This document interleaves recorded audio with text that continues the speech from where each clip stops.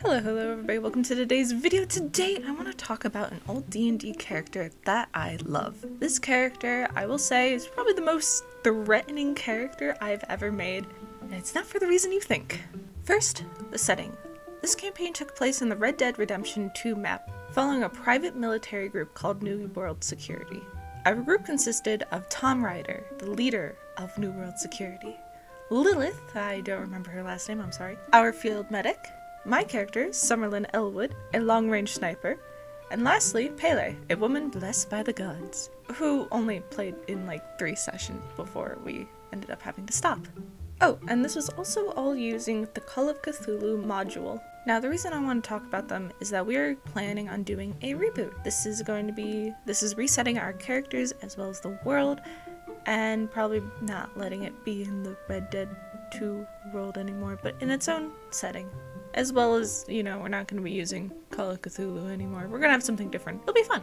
So I mainly want to talk about my character, Somerled. If I make another one of these, I'll have one of the others hop in and talk about their character and stuff as I draw them and stuff. But I mainly want to talk about my boy, because I want to talk about what I changed from his original and then what I turned him into in the reboot. In the original, Somerled's backstory was that he was a courier.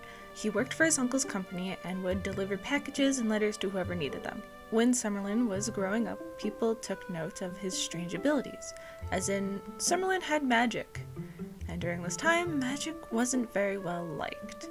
A priest took notice of this, and tried to kill Somerled, but instead of killing him, they killed his uncle, the only person Somerled actually cared about.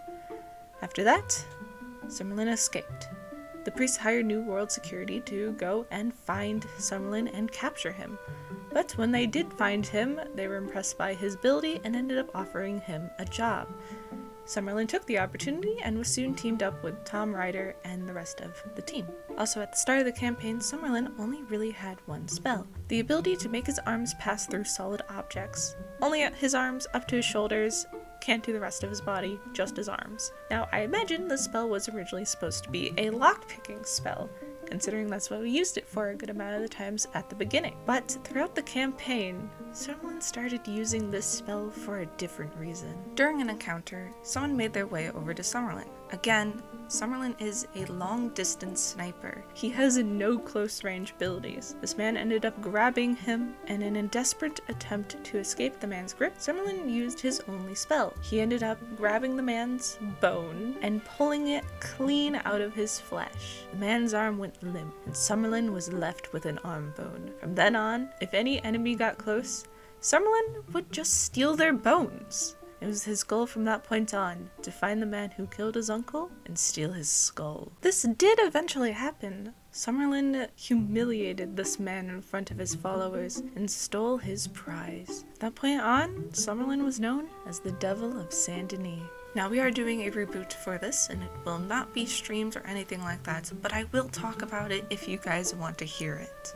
Reboot Somerled's backstory starts when he was a baby. Instead of being left with his uncle actually stole him from his mother. She ran a doomsday cult. She wished to use Somerled to reinforce her beliefs and for her followers. Somerled's uncle wished for him to have a normal life, so he stole him away and raised the boy himself. His uncle still ran a delivery service, as well as Somerled was still working in it. The priest still saw Somerled as a demon and still sought him out to kill him, as well as still killed his uncle instead of Somerled. But from that day on, he vowed revenge. The priest still hired the New World Security to find the boy, but while tracking down Somerled, they tracked him back to the church, and walked in right when Somerled stole the skull of the man who killed his uncle. After that, New World Security caught him and brought him in as a prisoner instead of an employee. Tom Ryder heard the news of a guy who stole someone's skull and wanted that power on his team. He just has to keep an eye on the kid while he's out on the field. And that's how Reboot Somerled's story starts. I didn't want to have to redo the search for the priest and hunt him down and, kill him again, so I just had Somerled do it before the game even starts, as well as having his bone snatching already be established. Now, a few small things about Somerled.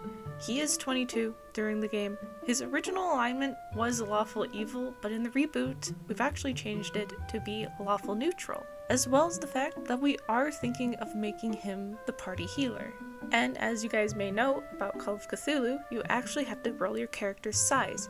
I rolled absolute trash for Somerled's size, so he is 4'9" throughout this entire thing. He does have a 99% in his horseback riding though. But yeah, that's the most terrifying character I've ever made. But the funny thing was, he was just a little guy doing little guy things and stealing bones. Thank you so much for watching. I hope you guys enjoyed this video, as well as the speed paint and stuff. Tell me your thoughts down in the comments, as well as the fact that, like, you know, if you guys want to hear more about some of the other characters from this campaign, put it in the comments, I'll see it. But yeah, thanks for hanging out. I'll see you all next time. Until then, bye!